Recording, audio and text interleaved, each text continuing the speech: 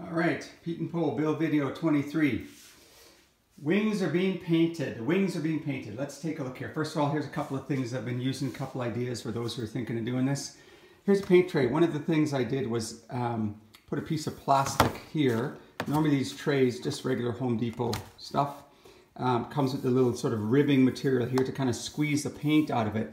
Problem is when you use the foam roller, like these guys, when you use it with the ribs in the way, it picks up that pattern, and that pattern gets transferred to the wing, and it's really hard to sort of iron out. So the piece of plastic works really good here. Hey, just $50, $60 a gallon paint from Home Depot. Prior to this, I put on one coat of the primer, the white primer sealer. I'll show you that. And then this is my color of the wings. This stuff works good. It says latex stuff that you add, just 15 mils or so. Add this amount to this amount of paint, and you'll see the finish. I'm very, very happy with how things are working, and they look good. So, and when you're done with the roller, stick it in a Ziploc bag. It keeps it soft, ready for the next one, and just a regular handle like this, of course. So let's go take a look. I told you I'm very pleased with how this came out. So first of all, before we get to the wing there, it was just this regular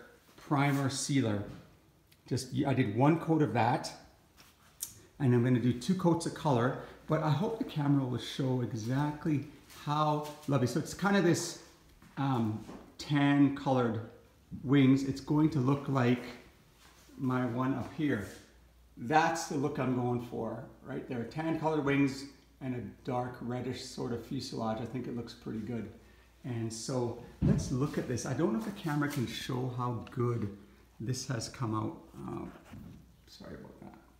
But it looks really good. This is one coat. I'm going to give this a light sanding and put the second coat on today. And that's it. 1 coat of primer, 2 coats of color, and that's it. You know, it takes about an hour and 20 minutes to do one side, so you can figure out the time.